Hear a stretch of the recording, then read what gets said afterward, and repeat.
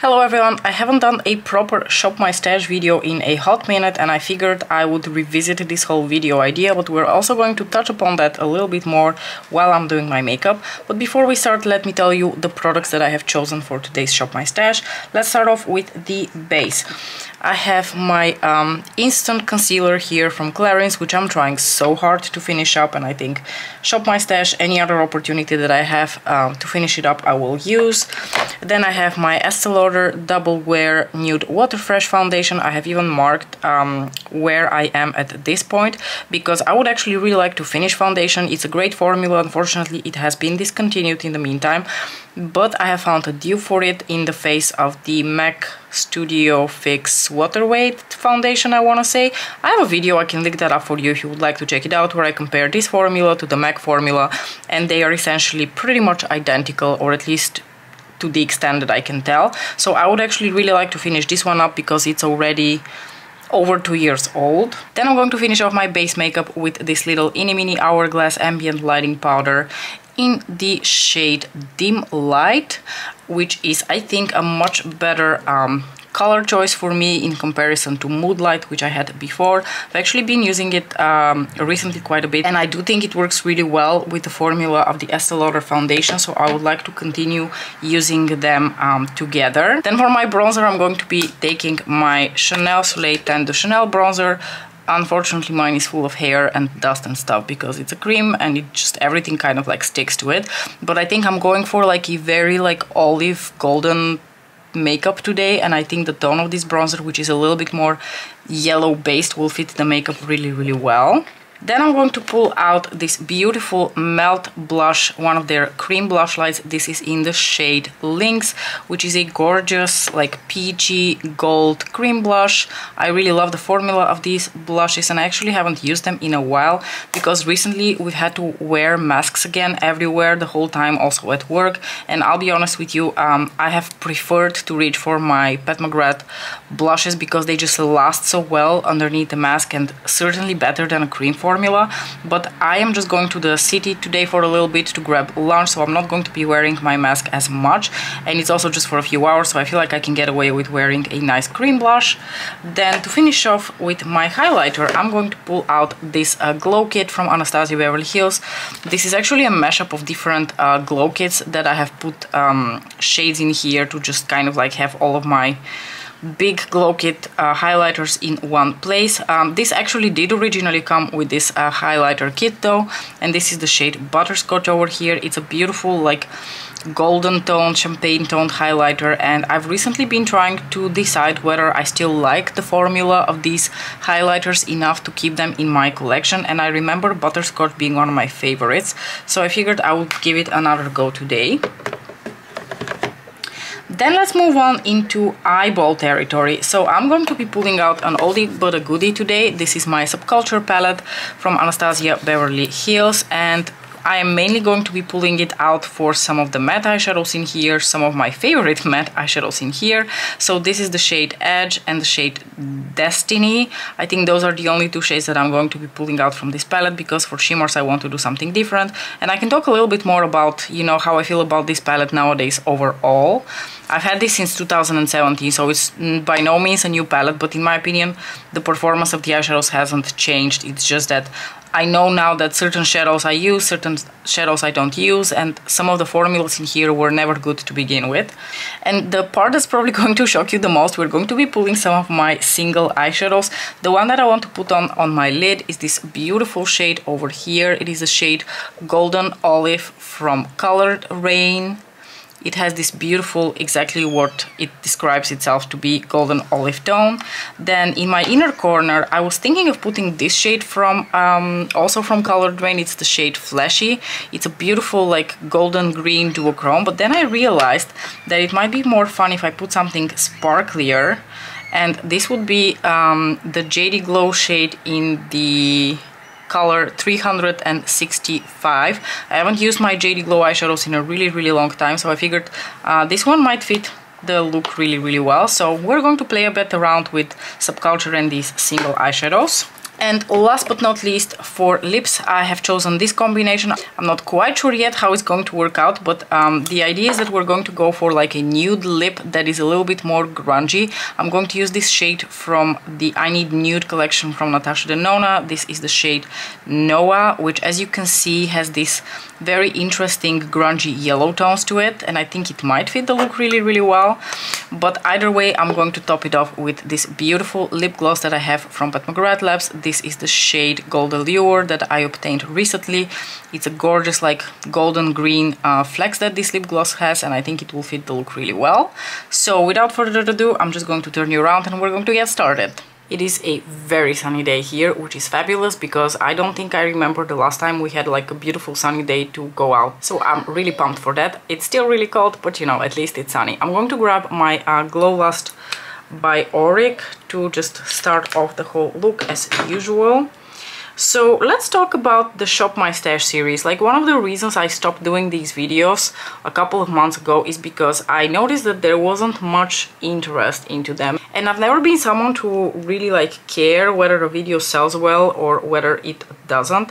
But oh, I actually grabbed the wrong brush. Okay, apparently we're going with this one. But you know, it's far more satisfactory when you invest your time into doing something that people actually want to watch. And I just accidentally grabbed my classic base instead of my mini base, so I'm just going to switch up now because I prefer to apply my concealer and, you know, stuff underneath my eyes with the mini base because it's a bit smaller. So like I said, I did a couple of Shop My Stash videos in the beginning of last year, and then I did a couple of videos revisiting Natasha Denona palettes, which actually were quite well received, and I did add them to my Shop My Stash playlist. I have a whole playlist for all of the videos that I've done in this series if you're ever curious to check out the rest. But past that point, I didn't really do much with this series because I really wasn't sure what to do with it.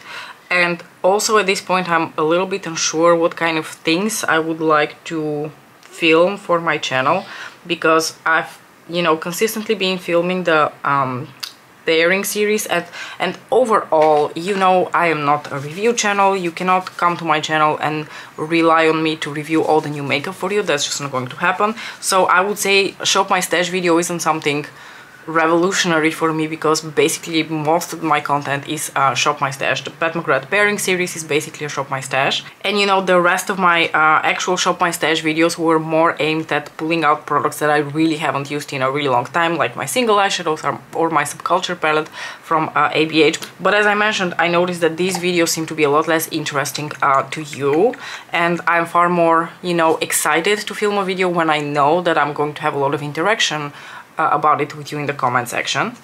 So with that, I actually just want to ask for your honest opinion. Are you interested in seeing more of these videos, like more of these like Shop My Stash videos where I really pull out makeup from the archives? Or do you think the pairing series is enough for you and you would actually far prefer it if I do Shop My Stash videos that are more related to Pat McGrath palettes? Like, I don't know, I can do a week of, and then we can go through all the Mothership palettes. I've done these for newer releases from Pat McGrath, but a couple of you have indicated that you might have interest in me doing, you know, a week of and then the older Mothership palettes. Would that be something that you would like to see from me?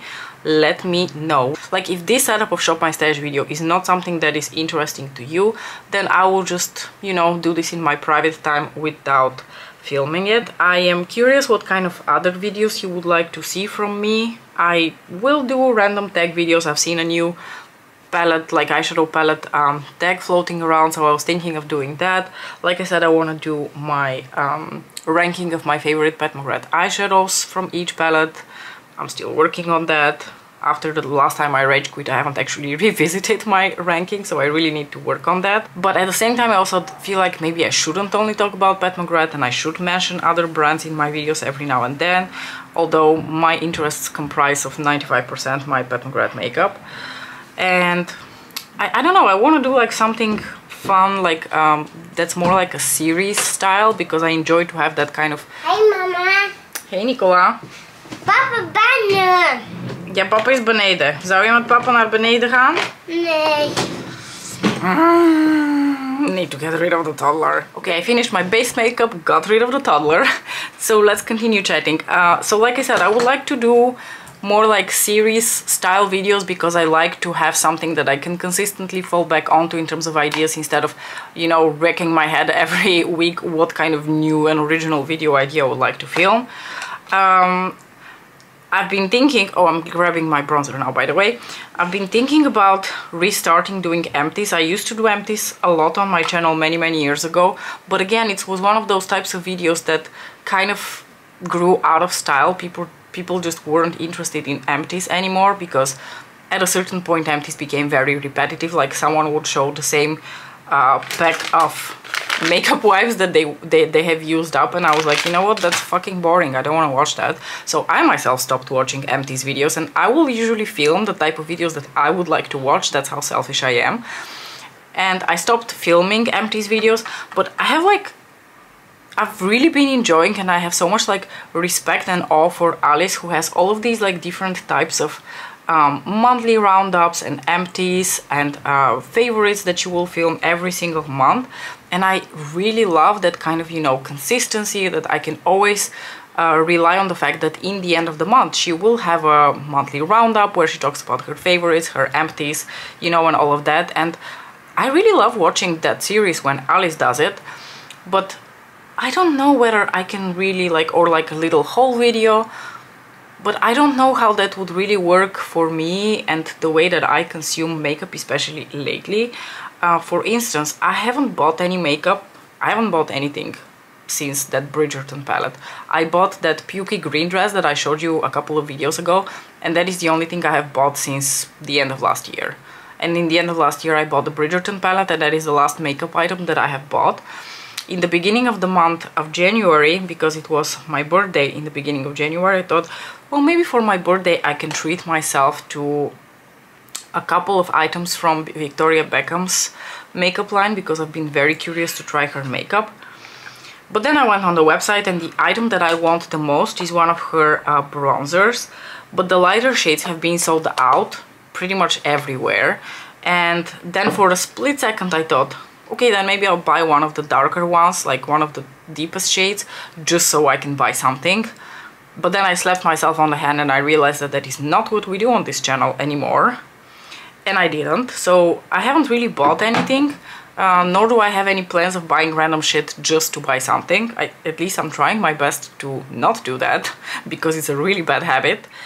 Now I'm going to grab my Melt Lynx blush. And yeah, that leaves me a little bit at an impasse as to what kind of videos to film, because I don't buy enough makeup to do hauls. I don't know that I use the same makeup item consistently throughout a month to call it a favorite. I could try to like keep track of products that I really enjoy using during a certain period of time, and maybe we can do something like, I don't know, quarterly favorites or something. But in the end of the day, because I don't buy enough makeup, we will always be talking about pretty much the same products, and I can imagine that after a while that gets a little bit boring. So yeah, I would really appreciate it if you have any ideas what kind of videos you would like to see from me, given that you know pretty well what my makeup collection consists of, and the fact that you cannot come here for reviews of all the newest shit. I love what a beautiful, youthful glow these blushes have. So nice. Alright, let's pull out that Anastasia Beverly Hills glow kit and use this shade here, the shade Butterscotch. I used to really love this highlighter, but I mentioned in one of my previous videos I recently used one of my other favorite highlighters from Anastasia Beverly Hills. It's a shade from the Aurora glow kit, and I'm noticing the same thing that I did when I used that glow kit as well. Oh, I need to charge my camera.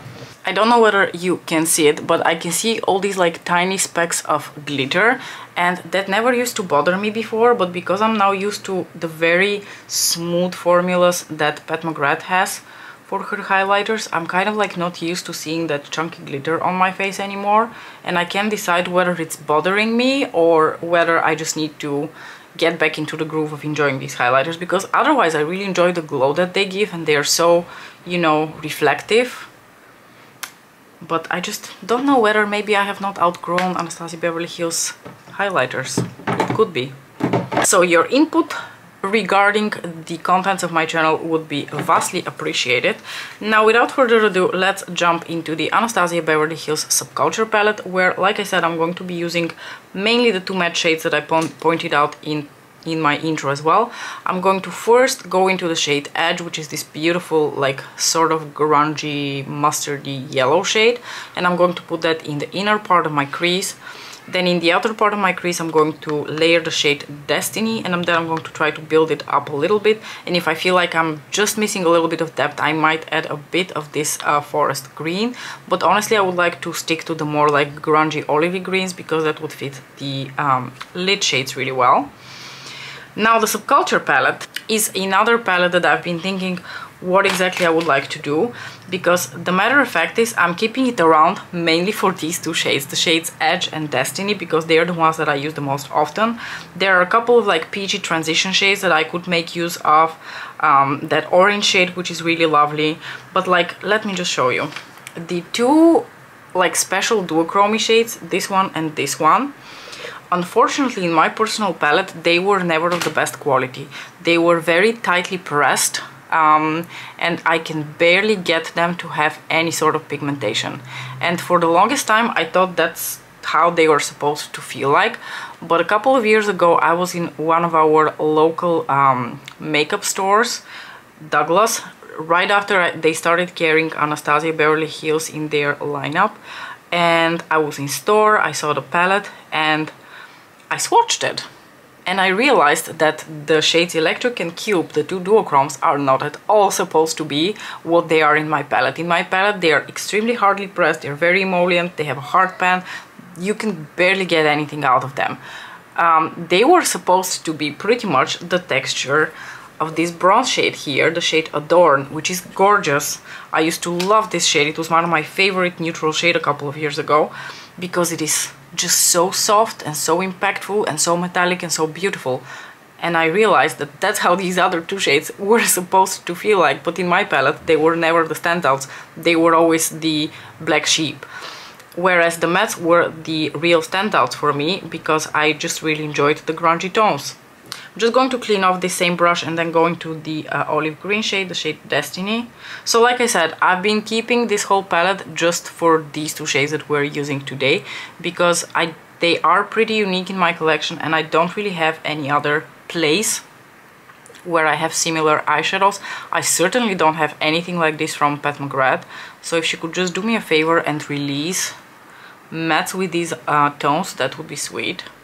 Although I don't see her doing that anytime soon. When it comes to her mattes, she really sticks to the more, you know, classic browns, which also makes sense because she's, you know, making palettes for the runway, and I don't think they wear grungy greens on the runway, or at least not as often. Why am I having issues blending this shade out now? What the fuck is going on? Can you see it's just not moving around at all? There's a place for us, somewhere a place for us, peace and quiet and open air, wait for us somewhere.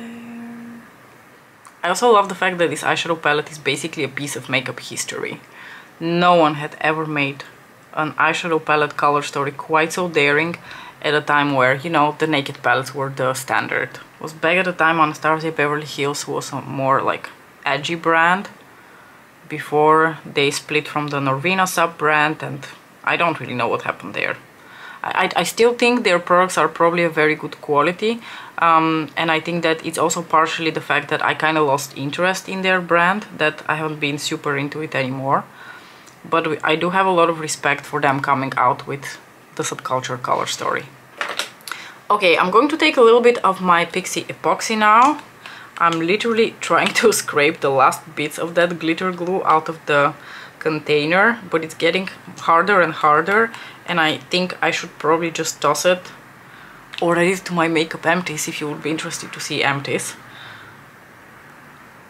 Okay, I'm going to apply this now all over my lid, also a little bit over top of the shade Destiny. And now I'm going to grab my singles and I'm going to go into the shade Golden Olive here from Color Drain. Have I stopped following Color Drain, or have they just not been doing anything interesting lately? I feel like I haven't heard anything about Color Drain in a really, really long time. Do they still make makeup? Maybe they do, and I'm just an asshole because I haven't really been following them, or for whatever reason Instagram hasn't showing me their newest releases. This is such a beautiful eyeshadow. As you know, I struggle quite a bit to use my single eyeshadows because I prefer pre-made palettes and I cannot be bothered to be creating my own color stories with my single eyeshadows. But you know, unique things like this shade, for instance, I don't want to part with. They're too beautiful. And now I think in my inner corner I'm just going to take the shade from Jady Glow. I'm not going to use the golden shade from Color Drain, and I'm going to pop that here into the inner portion of my eyelid and try to put it into my inner corner. These Jady Glow shades are extremely sparkly.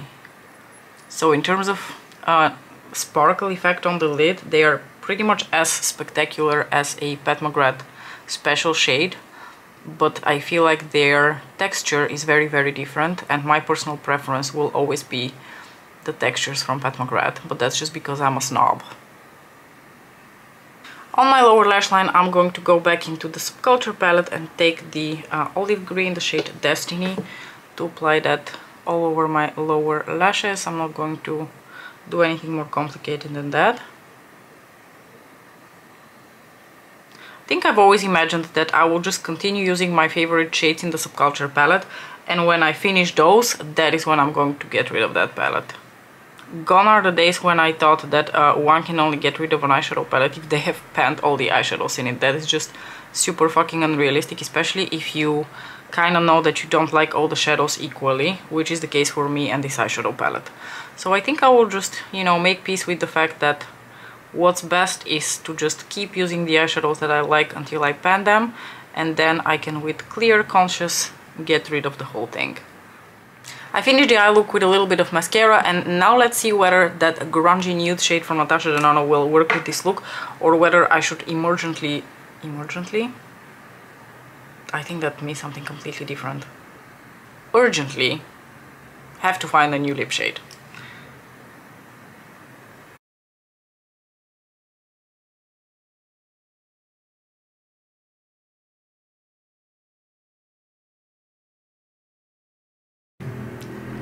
Ooh, it looks very grey on camera. I'm not really sure why.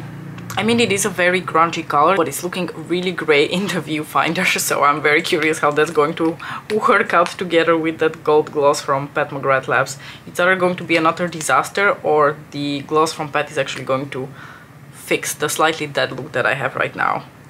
Okay, I just applied a bunch on the back of my hand. That's usually how I apply my lip glosses. And let's find out what happens if we layer that over top of Noah.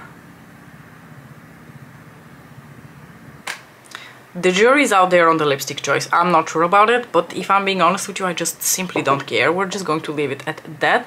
This is the final look with today's Shop My Stash. It turned out pretty grungy, which I think is very much in line with what you would expect to get from the Subculture palette from Anastasia Beverly Hills, so I'm not mad at the result. Hope you enjoyed it too. I'm sincerely hoping that a bunch of you will see this video and you will, you know, give me your genuine, honest input about what kind of videos you would like to see from me. Like I said, we have multiple options, and I would rather communicate with you before I start doing something that you have no interest in. So be sure to let me know in the comment section what you would like to see from me in the coming months. As usual, thank you so much for watching, and I'll see you in my next video. Bye!